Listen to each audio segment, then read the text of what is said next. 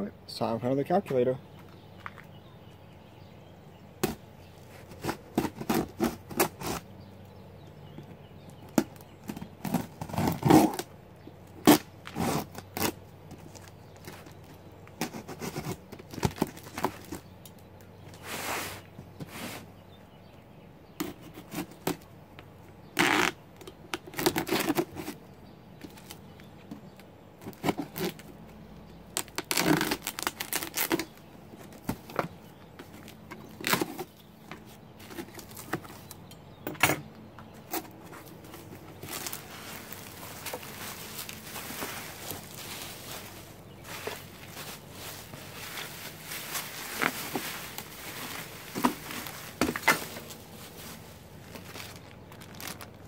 That's a nice touch. That took all the handles off. And they don't get bent in the mail. Good job, whoever did that.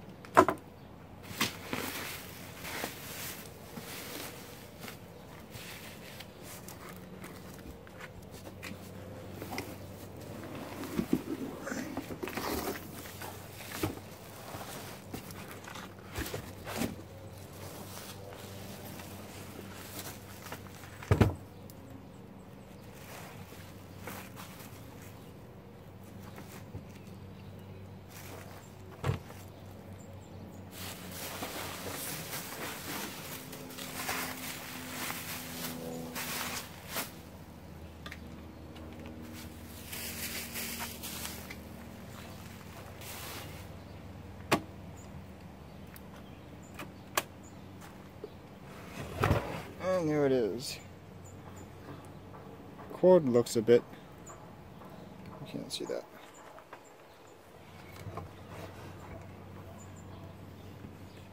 Cord looks a bit iffy. It was all cracking. So that's probably going to have to be changed, especially right here. Complete failure. Missing one key.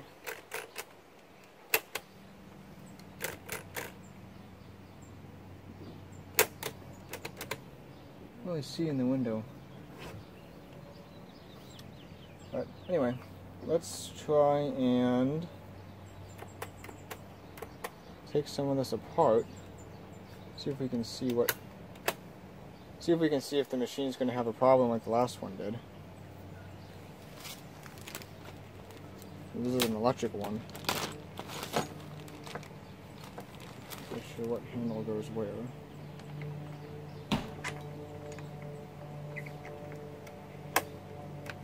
That works.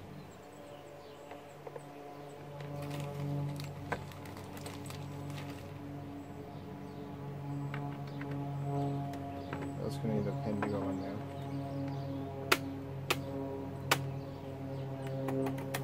Alright, first step, let's take this cover off and see what it looks like inside there. So there's two screws already missing there. Oops. Aha. Oh, that's interesting. These are black with white numbers. Wonder if that's our serial number.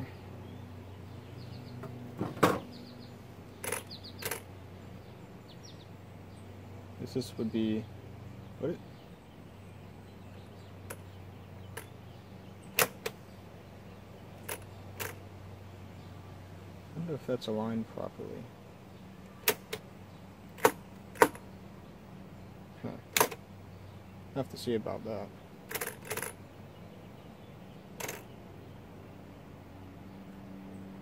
Something doesn't seem quite right there, does it? This one's off.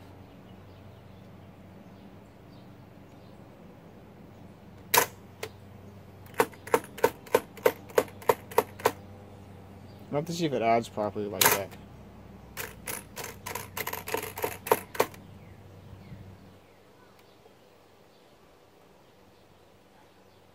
This is 1, 2, 2, 4, 5, 6, 7, 8, 9. I'll have to see about that. There's a way to adjust these, but it's not a very easy thing to do. Let's flip this around. most of the weight of this is in the back with the motor.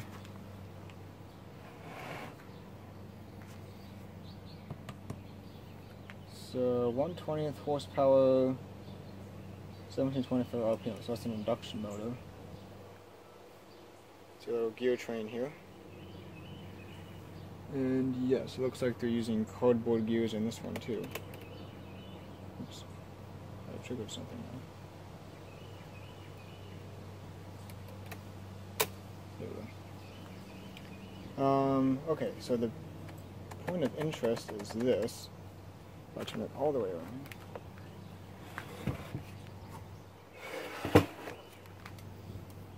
So you can see on this one, this piece, which was deteriorated on the last machine, the Marchant XL. On the Marchant XL, this drum here was pot metal and had puffed and swelled up over time and jammed the machine, but this one looks just fine, I think. Hopefully. Doesn't look, I see some scratch marks on it, it appears like, so I'm not quite sure what that's about. It seems very stiff. Doesn't seem to be locked up though. So, I think what I should do is make sure the motor is plugged in there and see about putting a decent cord on this and see where we go from there.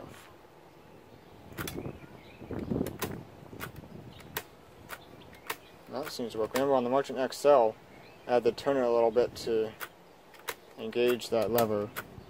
So I wonder if I've put the Marchant XL back together wrong. I don't know.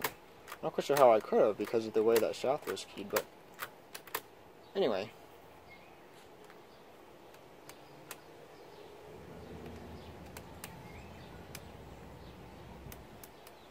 So I guess the next thing to do would be to flip this up and see about how the cord attaches.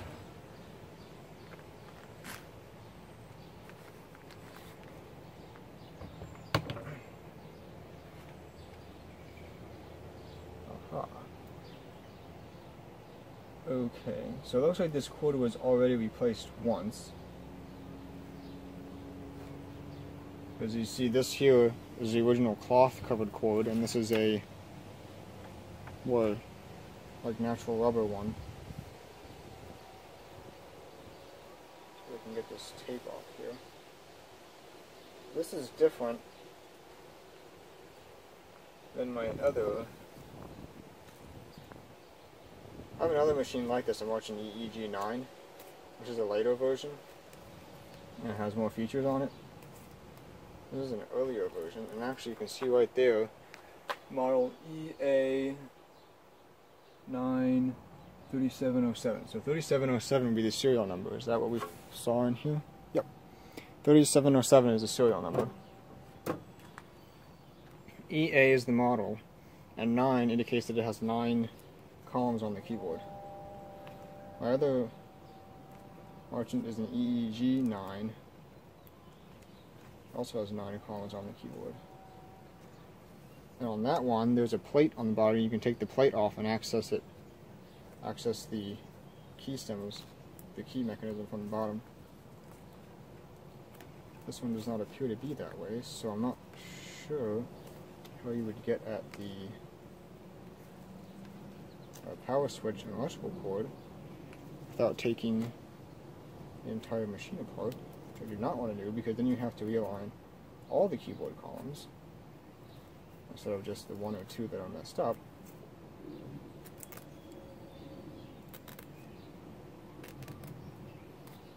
So I'm seriously considering just splicing a cord onto this one.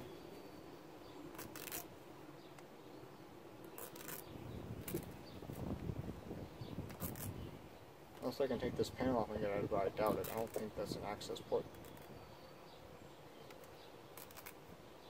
And of course, my tape is ripping instead of coming off.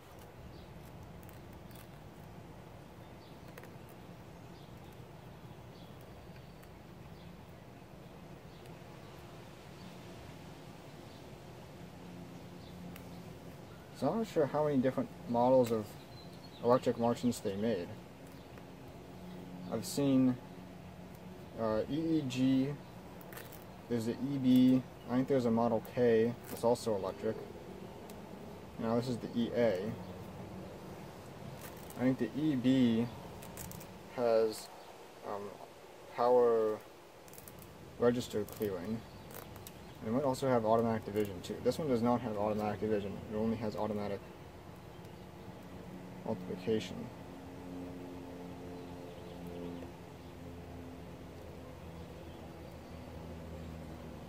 The EEG9 is automatic everything. It has automatic multiplication, division, register clearing, and automatic carriage shift. And from what I can tell, that's one of the most advanced ones that they made. I think the Model K might have automatic division, but not automatic multiplication. I have to check on that. Okay, so now we're down to these wires here. I have to see about splicing something in here. But first, let's fold this, lay this back down and take another look at the top and see if it would be at all possible to access that from the top.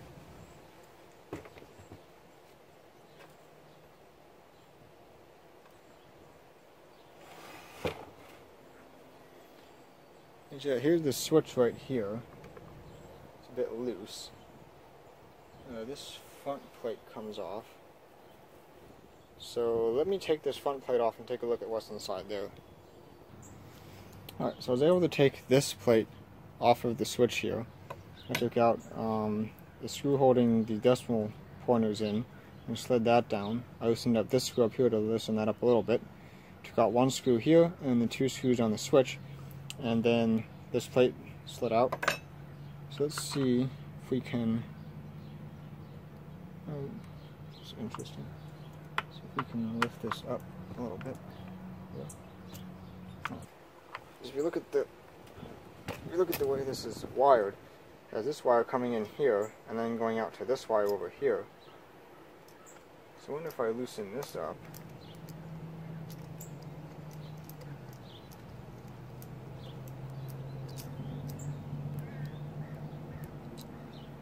Yeah, I can get enough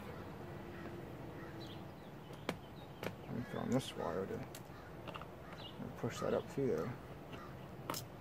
There we go, maybe. Alright. So we're going to have to work on it that way. Let me get this in a position where you can kind of see what I'm doing. Okay, so let's see if we can take this switch out now. So one screw there, one screw here. Stab myself in the process. Right, we got one wire off.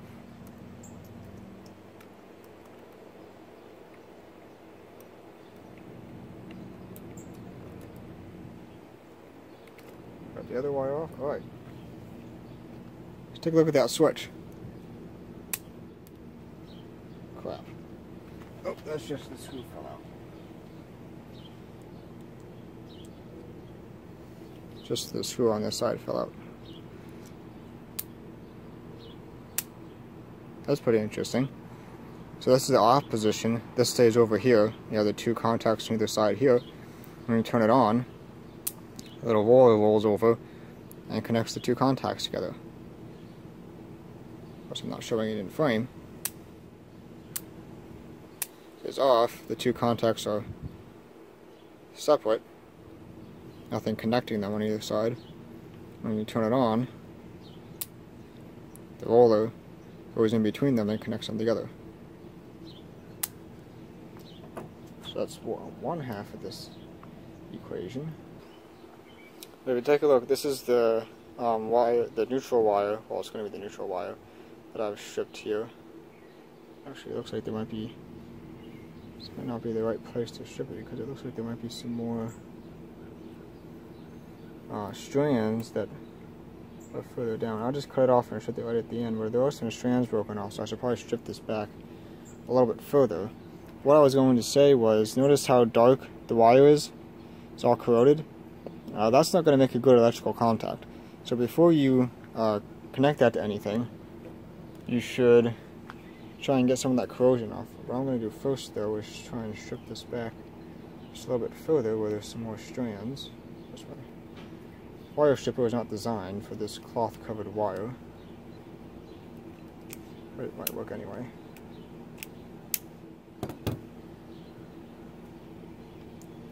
Got one layer off. Is that, oh no, there's the... Okay, see? Look how much thicker the wire is here than here. Let's cut these extraneous strands off. And notice how it's not a good coppery color? We'll just take some sandpaper,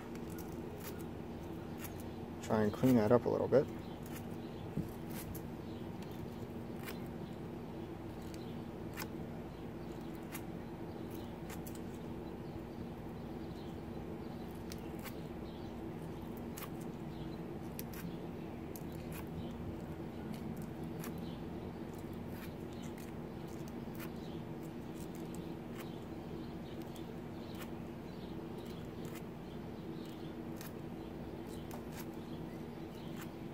You see, now it's in much better shape and ready to make a much better electrical contact.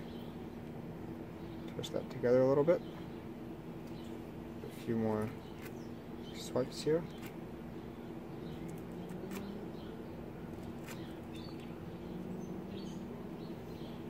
Alright, so that's the wire that did not go to the switch. So that's going to be our new neutral wire. I'll restrip these two.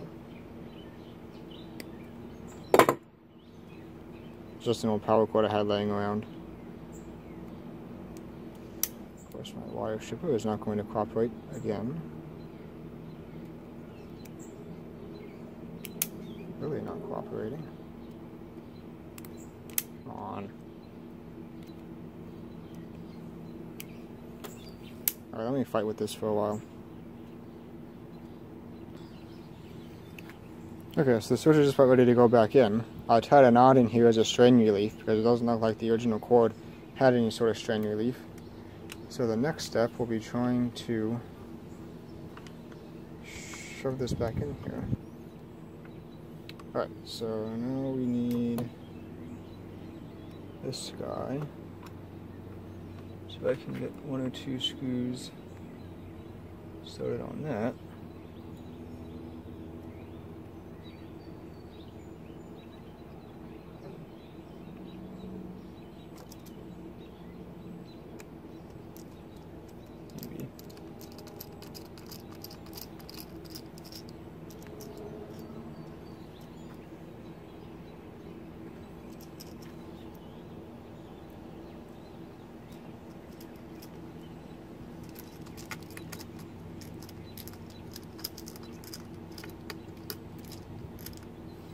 And I've put this on backwards, haven't I?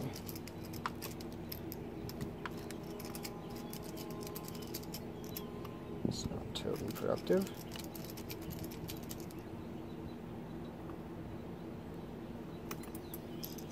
Find that screw then. Let's try putting it on this way. I'll start the screw on the top first, since that's probably going to be the harder one.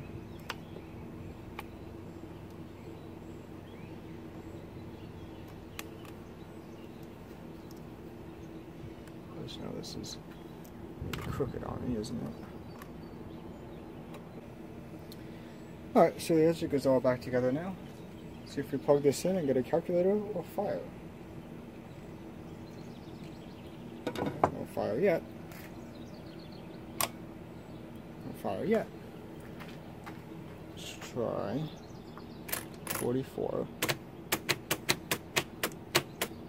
And nothing.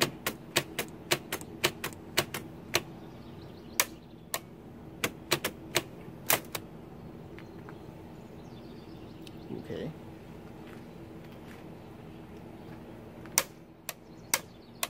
Definitely on.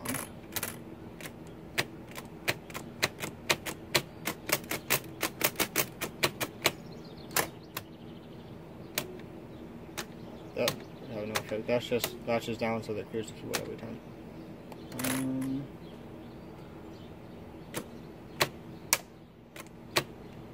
Should be on. Okay, let's investigate further. Plug this. There's a plug back here at the motor. That's plugged in there.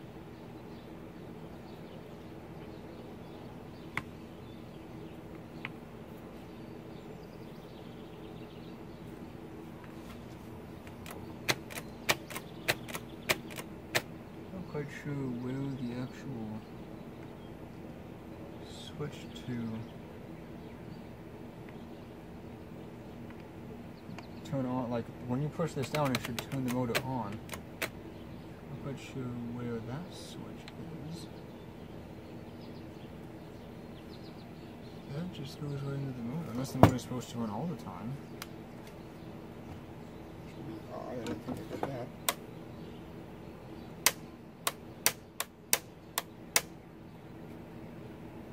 It's not freezed up, is it? Some pliers. The motor does move, it's just very stiff.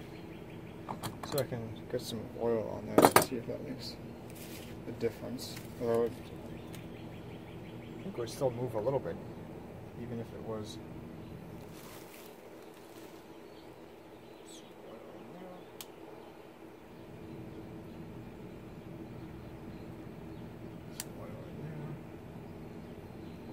This looks like some sort of clutch or something. These must just be bushings over here, I guess. Not sure how much oil you can get on there anyway.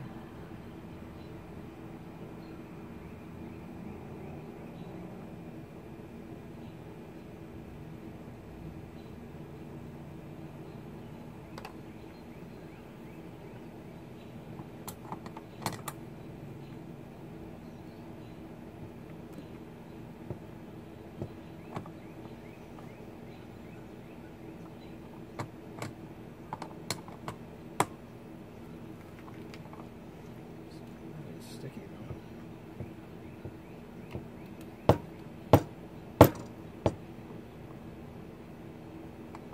I have to take this and clean it or something. I can't believe how sticky it is.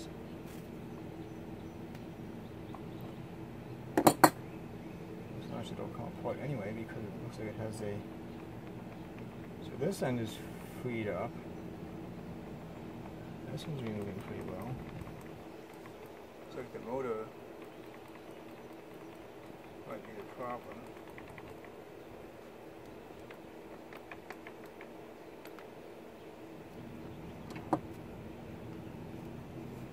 I'm gonna play with this for a while. So as you can see, we're not even getting power back to the motor stock. We got about 9 volts AC back there.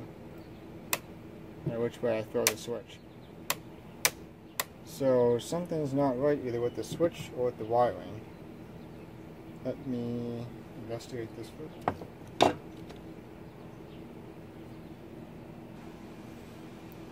Yeah, something's up with the switch. Let's see my meter here. When I probe one side, the neutral side, I get continuity. When I probe the hot side, I get nothing. So let's take the switch back apart and have some more fun there. Okay, so as you can see now, going from the hot side with the switch off. Let's do that. We have nothing. I'm going to turn the switch on. We have continuity. So that seems to be fixed. Plug the motor back in here. And let me check and see how the wire is routed underneath that. Alright, so as you see, I had to flip that clamp around so that, because I shortened this wire a little bit, what I did was I took this apart, cleaned the switch, and I noticed that the hot wire going to the switch, a lot of the strands were broken on that. So I cut it off, stripped it back, and then reattached it, which made this shorter. So I flipped that clamp around so that it's not super tight. So let's double check continuity again. Actually, now let's just plug it in and see what happens. Okay, so it's off now. Find my cord in this mess I have now. This is the cord. It's off. Let's plug it in. See what happens. Still nothing. Alright, let's check voltage back at the plug then. Take that out.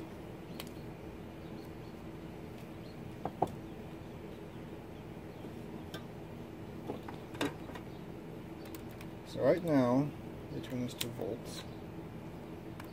You can see that. And right now, I have nothing. 118 volts. So that should be good back there. Unless the motor's burned up. You can check continuity through the motor.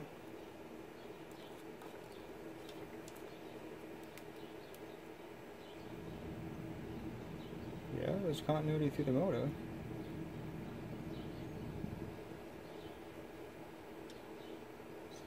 So if I plug this in, well, it doesn't do anything.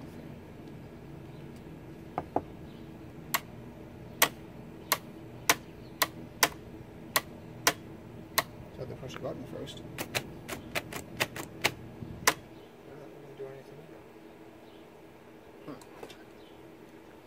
Unless the motor's just that stiff. Go back and forth a little bit more. I don't know.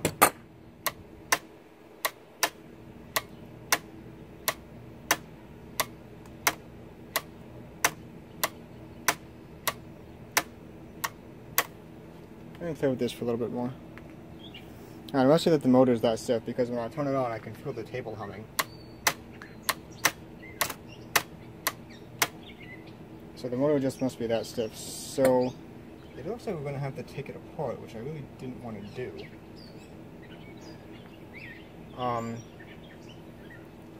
See if you can see back here. This clutch type mechanism, see this is free on this side. That moves. This is really stiff.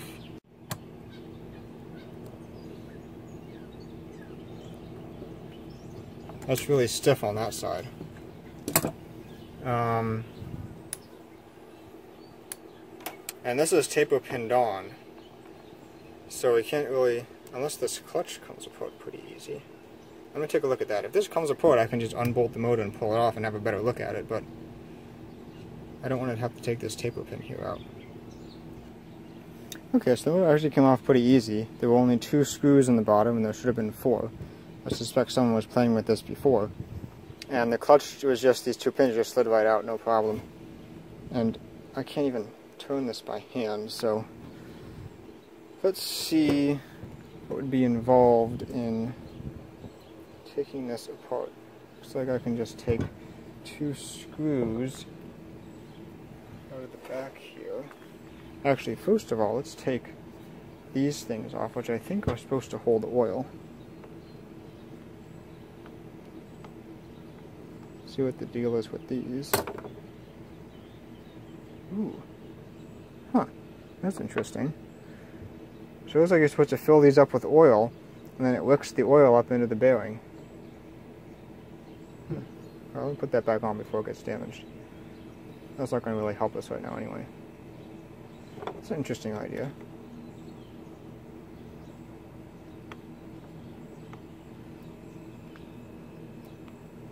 Let's see. I can take the back of this off. I'd like to take the front off. That way I don't have to worry about messing up any of the wiring back here.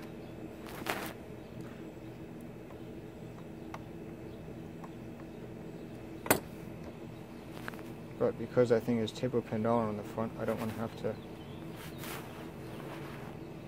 Interesting, looks like the threads are Where's my camera? Looks like the threads are on the middle of that.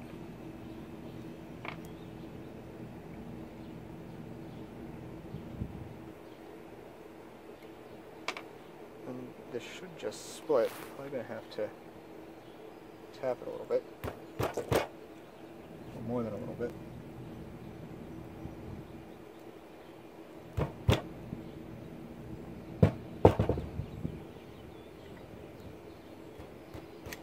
I get like a putty knife or something. As you can see here, I got the back of the motor off. This was actually set inside here, but there's a little lip, a little cutout here. You could pry it off, so I pried it off. And the back doesn't actually look that bad. It's definitely the front that was frozen. I squirted some WD-40 and all around it to try and get it to penetrate in there and loosen up, and it is better now, so I can turn it by hand. It's not as smooth as it should be, but I'm going to put it back together and try and work it back and forth some more. So I got this back together, and after working it for a while, you can see it does spin freely now.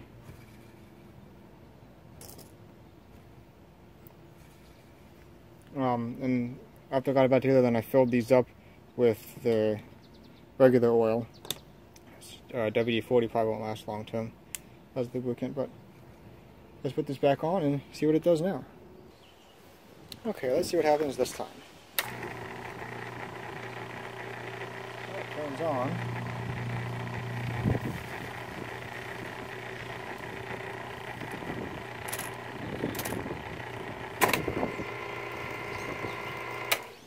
And get stuck on something.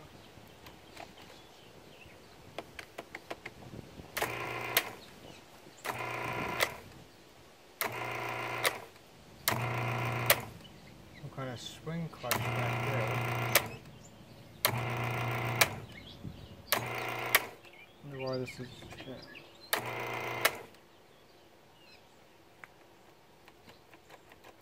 Let's see if I can turn it by hand through a cycle.